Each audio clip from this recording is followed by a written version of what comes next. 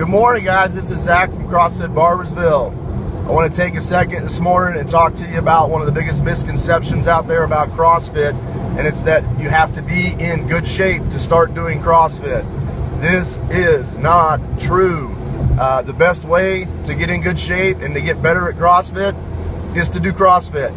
So don't wait for that perfect right moment to try to jump in and change your life with your fitness program. Come see us. Our coach's job, our job is to meet you where you are, okay?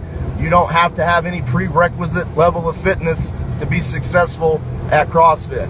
The only prerequisite is that you want to get better. Everybody in our facility has that one thing in common. They all want to get better. Maybe not better at the same thing, but they want to get better. Nobody's there to show off where they are now in their fitness level. They're there to get better. If you want to get better, check us out, like us on Facebook.